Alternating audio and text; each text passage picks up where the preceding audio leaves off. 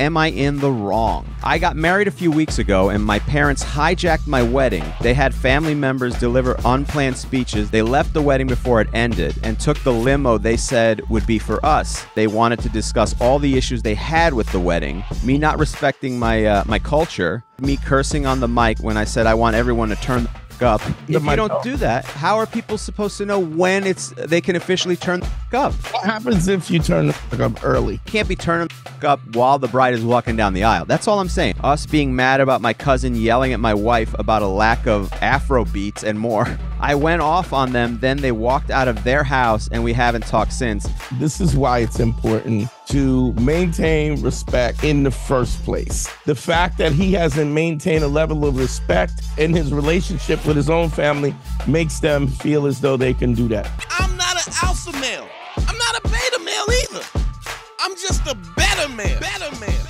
GYBB, get your balls back. WWDD, what would Dante do? The sexual revolution's being podcasted, and I am excited. What's going on, Harry? Dante, always ready to rock and roll, always ready to help people out. And this is a question really, Dante, not just about relationships, but how much to let other people involved in your relationships and your lives.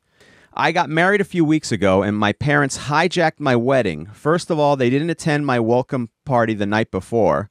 I invited them over to my house and they didn't come or respond to my message. They had family members deliver unplanned speeches that we didn't know would happen. They left the wedding before it ended and took the limo they said would be for us. We then went to see them following the wedding and they wanted to discuss all the issues they had with the wedding. This included me cursing on the mic once when I said I want everyone to turn the f*** up, which is a great way to... All right. I have no problem with that.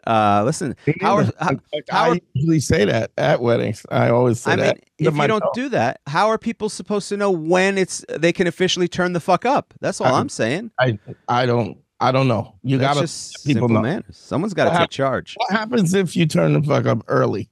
It's not cool. You can't be turning the fuck up while the bride is walking down the aisle. That's all I'm saying. Me not respecting my culture, me questioning them about the unplanned speeches, us being mad about my cousin yelling at my wife about a lack of Afro beats and more. I went off on them, then they walked out of their house and we haven't talked since. My wife is very upset and sad too. Am I in the wrong? Oh, wow. I don't even know why you would ask if you're in the wrong. Because first of all, I mean, come on. How much Afro beats do you need? Let's be honest. So that's the first thing. Here's because the wording of this wording is very important. It's not that there weren't Afro beats, that there wasn't enough Afro beats. Wasn't enough Afro beats. Well, here's a lack of could mean none. You scallywag. Oh boy. You the nerve. You can. How dare you? Here's the thing. What I say about this is why it's important to maintain respect in the first place. First of all, anytime these people feel as though they can do all of that, it's because they've been this. Now, I don't know how long this guy has been with this girl. I'm assuming he's been with her a reasonable time. I don't know how long he's been around the family, but this is the thing that you have to maintain your own personal respect, your respect as a man, because the only reason why people would actually go out of their way to kind of stir this kind of nonsense up on your day is because they don't respect you. They definitely don't respect. And I don't know I guess it was his family. It was his family, not her family, which makes this a little bit, I'm not more interesting, but it's not like her family is stepping out of pocket. It's his family. Right. So it's his family that they don't respect him in the first place. And there's a reason for that.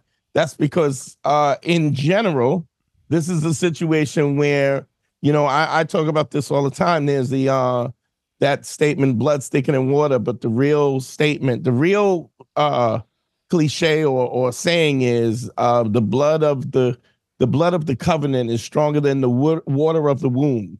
That's the actual whole quote or the whole saying. Which means it's the opposite. It is the blood of the covenant is what you and I have. It's the agreement. It's a choice that we make to be friends, to respect each other, to help each other, to put ourselves in a friendship, like we decide to be in a covenant. Water of the womb, meaning just the people that we happen to be related to. And unfortunately, more over than not, family members perceive the fact that they take advantage, or they perceive a certain level of Comfort. Comfort or acumen that they have in a relationship that they have with their family members, because they don't feel like they have to respect them. So that's the first thing. The second thing is, no, you're not wrong. So let's start with that. No, you're not wrong. It's your wedding. It's your wedding. You have been in a situation where this is the woman that you choose, and this is why I'm real funny about weddings in general. Like, you spend this money, time, energy, money. You spend way more money than anybody else.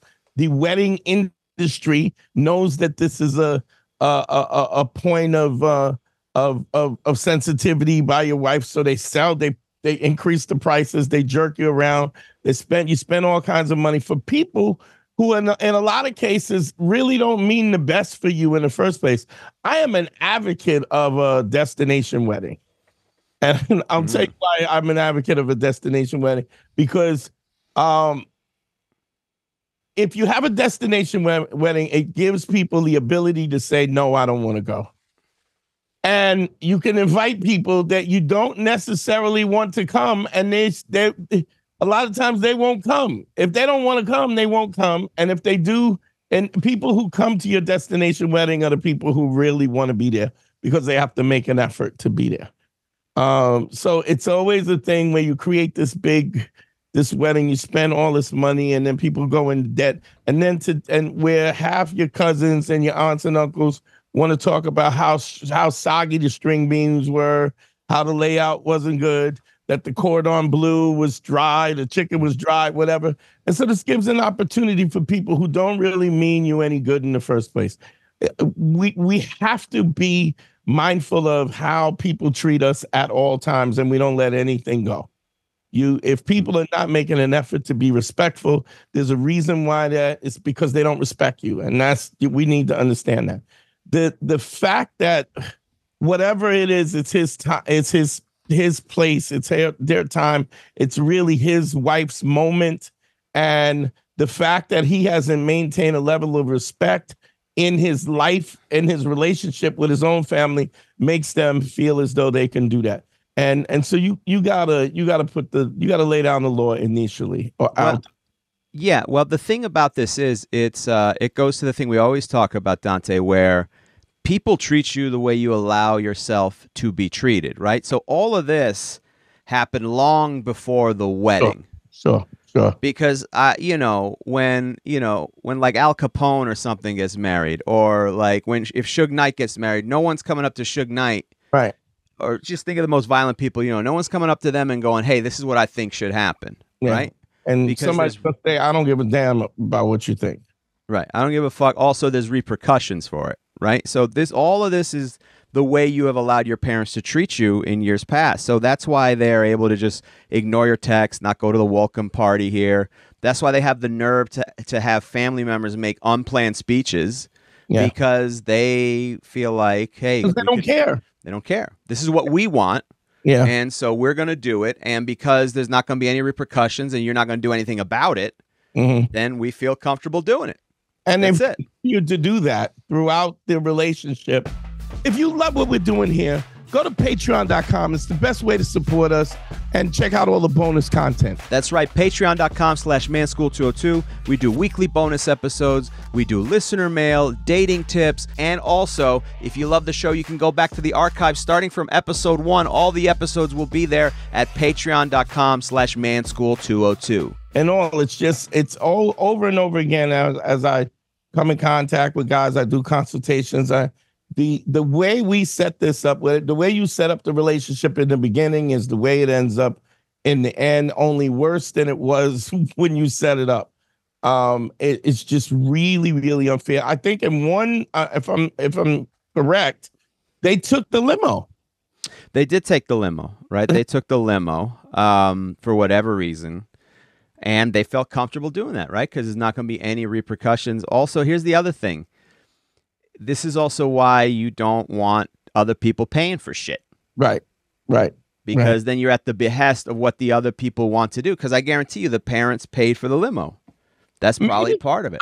I mean, I don't even know if you could say that. The audaciousness of the way that they're acting in general, I would even imagine that they're not even paying for the wedding. I would imagine they're probably not paying for the wedding at all, and they just feel they feel a level of entitlement where they can just do and say whatever they want. And you see this over and over again. You have to hold people accountable, including your family members. Otherwise, they will ruin your life. Now, here's a situation. What's the state of his wife after this? I mean, she's probably still devastated about this whole thing. I mean, this is still a point of contention. My wife is very upset and sad too, and I get it. Yeah, of course, because it doesn't sound like she got involved at all, which means like they're for your cousin to curse out your wife or yell at your wife, that's because you've allowed that in the past. Somebody cursed his wife out too. Yeah, the cousin that was over the lack of Afro beats, which you can look whether or not there was a lack of Afro beats. That's debatable. Now, I mean, that is a point of contention, but hey, come on now. This is his wedding. If he has banned Afro beats at his wedding, that's his prerogative. If he's wearing the lace dress, then he can complain about the Afro beats. Otherwise, you shut your mouth. The cousin was yelling at it because the cousin felt comfortable in the past. All these things are things you've trained your family to do because you didn't stand up to them in the past. So you have to dictate what kind of person you are. The problem is we always do this thing in society where we want to be proper in front of our folks. We don't want to upset them. So you're a, turn the fuck up type of guy. Right. And yet I don't even think he's a turn the fuck up. I think he's really a dude who just wanted everybody to have a good time. All right. But my point, Dante, is this. If you're a guy who's fine with cursing on the mic, I'm not criticizing him. I'm saying, what's the big deal? Hey, I'm with my friends. We're having a party. I want everyone to turn. I shout into the microphone. Let's get fucked up and have a good time. If that's the type of person you are, and your family has been, I guarantee you, this is not the first time they're giving him crap about it. Oh no! Right. No. So in the past, hey, don't curse at the barbecue. You don't use that type of language. You have to, at that moment, those little battles are what set everything up. So if you're at a barbecue and you're like, oh man, let's have a fucking good time, and she goes, hey, watch your language. Hey, why don't you get out? You can get out. I don't care if you're my mom or not. You can get out. You can't talk to your mom like that. Well, you can get out with her. Let me call both of you an Uber, and you can get the fuck out of my house. Let me just say this. This is a question that was asked, and so you're not wrong at all, but you are wrong for not setting up the parameters and the boundaries that should have been set up in the first place. Interesting thing. I have one of my older best friends. His son got married. Right now, I've been, I'm the type of guy that gives, if people are my friends, I will always, if they're in a bind, I'll always kind of step in and say, hey, did you ever consider this? And for many years, his older sister was just awful to him, just horrible. And when we by friend, do you mean your friend Dante Nero? Is that who you're talking about? Is this one of those things? Well, actually, it's a friend of mine that I worked with at the phone company for many years. So you know who that is. Oh, right? I know who that is. Okay, yeah. So his sister was awful to him, right? And I said to him, but he kept, we grow up with this thing, well, family, everything is family first. Now, that's not true. I mean, because there's family that will treat you worse than anybody else would treat you. And if you can't, and I mean, even you've gone through that, Harry, where you grew up with that intention on, well, family, this is my mom, this is your mom's wild for the night, or your dad's being disrespectful. And we've had these conversations about, well, you have to set these boundaries. I don't care if it's your mother, father, nobody gets to make your life miserable. I don't care what they owe you. I don't care what you think they owe you, By the way, Dante, for people, this is the type of information and the advice. I'm glad this listener reached out to you. If you need some type of life advice, relationship advice, dating, sex tips, whatever you need, if you need some help, you can always do a personal consultation with Dante. Go to DanteNero.com and click on consult if you want to have a consultation with Dante. If you want to have a consultation with me, you can email me at advicefromharry@gmail.com, and we can help you with all your problems no matter what they are. It's no different. In fact, it's worse. Your family treats you worse than like a coworker would treat you, somebody on the street would treat you, because they feel a comfort in getting away with it when you allow them to do it.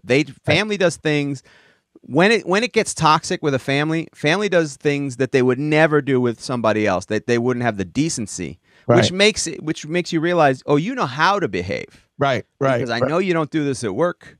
Right. Because you'd be fired if you talk to somebody the way you talk to me at your job.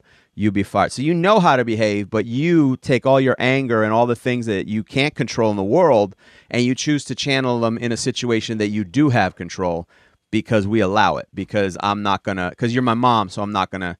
I had a thing. I'll repeat this story. My mom. I forgot about this when I moved back home in this area. You know, my mom used to scream and yell at everybody. Mm-hmm. Everybody. And then I remember I showed up at the house one time just to visit my mom, and she was just in a mood. She was just either whatever you want to, whether it's menopause or just being Latina, whatever it is. It was that before menopause. That's what I'm saying. But as an old lady, whatever you want to say it is, I know that she's always done that. She starts screaming at me, going this, that, blah, blah, blah. I go, hey, you better calm down. No, I don't need to calm down. Everything. She's trying to pick me up or something. That's right. I needed a ride from her. That's what the fuck it was. I remember this. I'm sorry. I'm piecing it together because there's so many. You blank them out. I needed a ride for her. I needed her to pick me up from the mechanic. Some shit that I needed her to do. Right. She can't find the directions of where we're going because she's older. And I'm not screaming. I don't mind. I don't care. I'm like, whatever it is fine. She's on the phone yelling, I don't know where it is. Where are you at? What are you moving? Blah, blah, blah. And I go, listen. I'm not going to get yelled at. Don't worry about picking me up. Don't worry about it. I'm out. I'll walk home. I'll walk the 2 miles. I don't care. And she calls me back. I can't find the place. I go, stop yelling at me. Don't call me again. I don't need the ride. Finally, she sees me on the road, picks me up. I didn't find her. She happened to find me, picks me up. She starts yelling again. I go, I just told you that I'm not going to yell. I will walk out of this car right now. And I had to do that. She called me up later to apologize, right? This was her apology. She goes, I'm sorry, but I'm your mother. Your mother, only your mother can yell at you. I go, I don't, maybe you don't understand. I go, I don't care. Forgive me for piecing this together, guys. I know this is all over the place because it makes no logical sense. So you're trying to piece together. She goes, well, listen, I yell at everybody. I go, I don't care I don't care who else you yell at. You will not yell at me. Right. Because we will not have a relationship. I'm fine with not speaking to you. I don't care that what you do with everyone else, I can't control that. And then she goes, then she tries very sweet. Oh, my son, I'm your mother. You know, your mother loves the son. I go, if you love me, you're not going to yell at me. I'm not tolerating it, period. Right. Now, guess what? When I go there, she doesn't yell at me. And even further, we took her out for her birthday. She got lost again. She starts acting up again. And my girlfriend goes, no, let's get out of here. I'll take care of it. Guess what they do? Nobody's involved in me. She's yelling at her boyfriend, my mom. She's yelling at, her cousin, whatever. Who does she not yell at? You. Me. Yeah. Me. She's still yelling. I can't fix who she is. Right. But guess what she's not going to do? She's not going to yell and scream at me. She's not going to be abusive to me. Period. I told my friend that his older sister was nasty, and I said, you have to understand, every time you talk about being around your older sister, it's painful. She's disrespectful. She's sly. She pisses her wife off. So I said, listen, sometimes you have to understand that regardless of the family relation, if somebody can't treat you right, then they don't get access to you. So he stopped talking to her. But the aunt was still involved with his children on their own. The son goes to get married, right? And now he says he has a relationship with the aunt. His mother says, I'm not going to the wedding if she comes. It's like this is their oldest son. He's He wants her to be there, wants the mother and father to be there. Mother and father both in unison go, if your aunt comes, we're not coming. Right? So he calls me up. And I said, let me say something. I totally get that that a lot of times I said, you know, your aunt hasn't been the best to your dad and hasn't been the best to your mother. But what are we talking about? This is your wedding. And I go, you're breaking your neck to bring these people to see you get married. But what is the real focus? The focus should be you and your wife and your marriage. And you want these people there to see you tie the knot.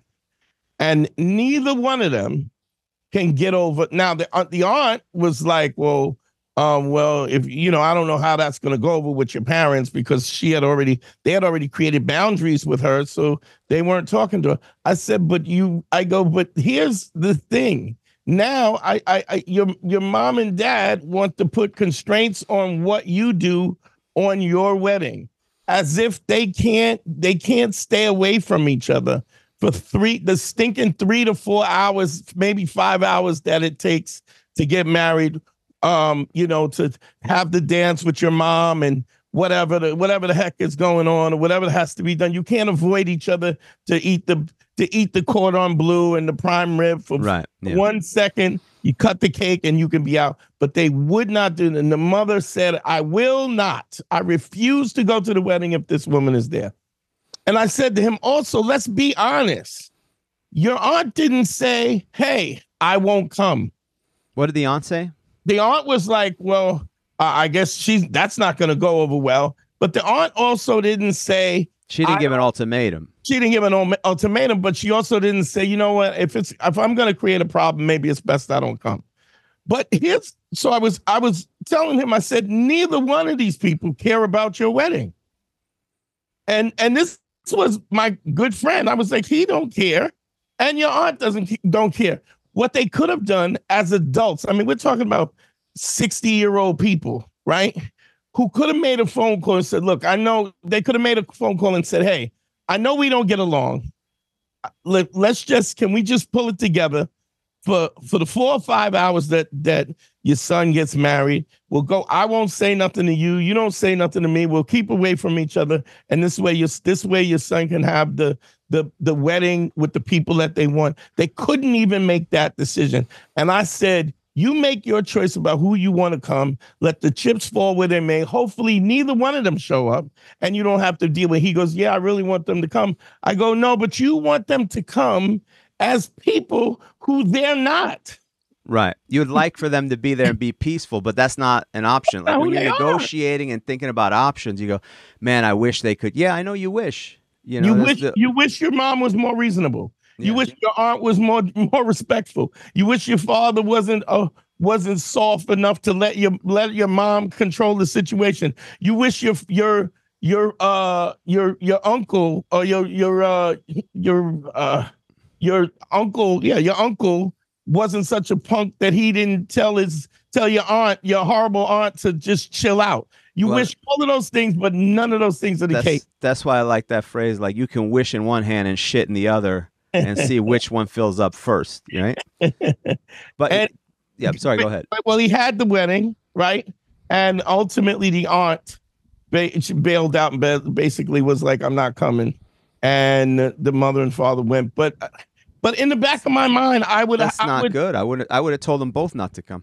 That's what I would have done. That's what I said. Yeah. I said, when it comes down to it, I said, having these people who infinitely are trying to sticking their nose into your relationship, into your life, you need to take a stand today and understand that you're cleaving to your wife and you're going to make these decisions. And if they're not going to deal with you as an adult in this marriage, then get rid of them. If all they mean is harm and chaos, get rid of them. Because I guarantee you it's not just at the wedding. We had a similar situation with, we had the baptism of the baby. My brother, he has, 3 kids. There was a baptism. My dad goes, look, I'm tired of your mom harassing me. Please. And my dad didn't say, I'm not going. He said, look, I want to go, but she doesn't stop harassing, because my mom would come over and talk to my dad. And we've screamed at her and yelled at her. And eventually, she's still not listening. So what do? My brother, who's a maniac, he goes, listen, let me tell you something. He goes, to her. He goes, if you show up at his, if you step foot within 2 feet of his table, I'm going to throw you out personally because you're not going to fuck up my baptism of my child, right? And my brother is so nuts that she listened. Why? Because he don't give a F. Because he has a history. He has a history of crazy, like, quick behavior where you go, oh, he means it. He's not. Right. He's not just saying that. He's not saying there's going to be a problem. He has created problems before. My mom had something where she wouldn't clean up. She didn't want to get an exterminator or something. He threw out all the dishes in the kitchen. He made a whole thing where he goes, all right, I'm going to get rid of everything. Threw out everything in the fridge, threw out all the garbage, all the plates, like everything. Oh, man, he's out of his mind.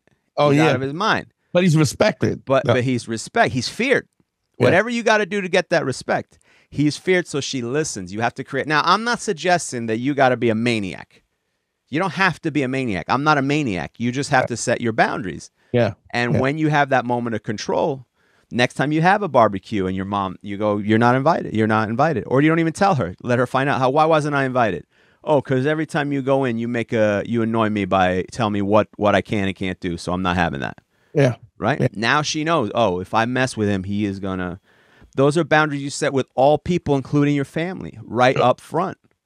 And you're not gonna make me uncomfortable. It's a level of it's a level of honesty, but it's also a level of credibility. It's the fact that when you say I will not tolerate this, that you mean it. Here's an interesting thing, and this is back to you, Harry. As much as your mom was wild for the night and she used to go at your dad, right? Yeah. And your dad, anytime your mother would come around, your dad would like cower. Oh, here she comes. She's gonna bother me. She's gonna bust my balls, right? But he used to bust your balls. Absolutely, yeah. You would say, don't talk to me about, stop telling me how to drive to this, don't tell me to do this, stop arguing with me about this. But he had the balls of steel when it came to screwing you over because you were a good son. And I had to keep putting him on suspension. Right, I literally would put him on suspension. I go, 30 days, we're not talking. What? Yeah. I go, 30 days, you behaving like an animal. I'm not doing this. I'll see you in 30 days. And then he would try to forget. Like I go, not till January 16th. That's it. And I would do it like that. I go, January 16th, you can contact me. Until then, I don't want to talk to you. And what if he contacted you before then? I would keep telling him, January 16th. That's it. I wouldn't respond to anything except January 16th. You wouldn't pick up via text. January 16th, 30-day suspension is over.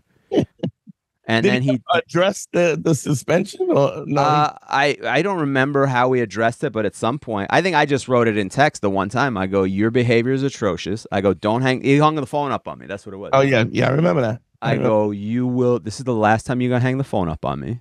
Yeah. Now I'm not gonna speak to you for 30 days. Right? 30. Oh, okay. Whatever fight he said. Didn't respond. And when he would text me back, I would just put the date. I looked up the date, what it was. And then he did some other egregious shit. I go, now it's 60 days. Mm-hmm. And I did a full 60 days. And then it was fine for a little bit. And then like 2 weeks later, he started acting up again. Then it was 90 days. This went on for a year. Yeah. I mean, 30, 60, almost a year, 90 days. And finally, he calmed down. Now, does he still act up? Yeah. And then I got to put him in check again. It wasn't the last time because he gets comfortable. And then when things are going well, he reverts to that mentality because that's all he knows. Yeah. But now, I mean, it's just about keeping your word. My dad had a situation. I drove his car. I was helping him out with something. He wasn't here. I was taking care of something. That was a fair request. He's not here. I had to use his car. The handbrake didn't work. I almost got into an accident. This is a car I've been telling him, you got to get rid of this car. Mm-hmm. This is over 20 years old. You're not fixing this car. You keep getting it fixed like in bits and pieces. Yeah. Like, I go, this is a dangerous car. Finally, the handbrake doesn't. I go, I will never step foot in your car again. Don't ever ask me. 3 days later, he asked me to pick him up at the airport. He's got a couple people coming, luggage. I go, I don't have a car for that. He goes, you can use my car. I go, what part about me never stepping foot in your car don't you understand? Yeah. And he called me up. What's wrong with the car? What do you mean? What are you, stupid? We just had a conversation. Yeah. We just had a conversation 3 days ago that the brakes on this car don't work. I don't feel comfortable driving this car. The brakes are fine. They're not fine. Guess what? I don't know how he got home. To this day, I don't know how he got home from the airport. Yeah. No clue. Didn't even ask him. He never brought it up again. I'm never stepping foot in that car again. Now, those are dumb little battles you got to fight. Guess what? He knows I mean what I say. Yeah. So if I'm at a wedding, he's not going to give me some bullshit at my wedding. He knows better. Yeah. He knows. And that's to the credibility. I give you one thing and then we got to be out. But my father had his 4th stroke, and he was in full care at the he had to have full round the clock care. And, he was in a facility. Yeah, and he used to, when I would come in, I used to come every day and visit him, and he would throw things at me, throw food at me, throw stuff. He just was just really nasty. He said, like, he was like, I'm going out like Gary Coleman till the end. And he and I remember telling my mom, I'm never going back to see him again. And my mother was like, well, he's on, you know, we don't know how long we're gonna have him. We don't know how this. And it got worse. Last week they say he's got a couple days. And my father passed away 2 months before my father passed away. I did not see him before. The only time I went to see him is when I went to identify the body at the end. And this was because at the end of his life, his decision was to be disrespectful and to be abusive to me till the very end. I mean, we've always had that kind of animosity, but till the end, even on the bed with a food tube and the whole nine, he says, I'm going to treat you like crap and you're going to take it because and I was like, no, I'm not. I go, I don't have to sit in a home, full care facility home, come to see you, to give you company so you can so I can be a target for you to throw things on me. And that was the decision that I made, because I practice this ACE thing no matter what. So when I'm saying when I talk to people and I say, this is how you have to conduct your life, not conducting your life is the way. You could feel bad about it. And I don't feel bad about not going, because of the fact that the core of the decision was this: continue to allow somebody to abuse you after you've told them clearly that you're not going to tolerate it, and let them do that until they feel some remnants of success. Let's be honest, there's never a time when people are disrespecting you where they all of a sudden go, hey, I've done this enough, let me be a better person. That doesn't happen. And on my father's on his deathbed, I stopped going seeing him. I did everything that I had to do, took care of my mom, all those other things that I was responsible for that I thought, but I was not going to go and have this man throw things at me till the end. So, GYBB, get your balls back. WWDD, What Would Dante Do? The Sexual Revolution is being podcasted. Sign up for the Patreon, patreon.com/manschool202. Consultations at DanteNero.com. Click on consult. Advice from Harry at gmail.com. We love y'all. Check it out for the bonus content on Patreon, and like, subscribe, and comment. Please. Peace. We out of here. I'm not an alpha male. I'm not a beta male either. I'm just a better man. Well, put your happiness first, because if you don't, they won't.